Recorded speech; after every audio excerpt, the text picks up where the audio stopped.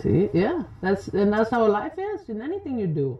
I mean, even if you work at a gas station, shit, that's what you wanted to do. Excuse my language, sorry.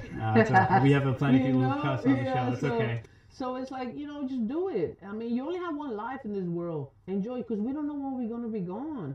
We could be gone tomorrow. Did you do everything you wanted, or at least you went that far? So that's how I see life in sports. Like, okay, this is what I want.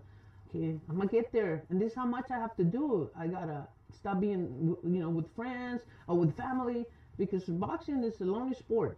You only know your trainer, the people that are there, but sometimes you don't have time to go to your friends or family.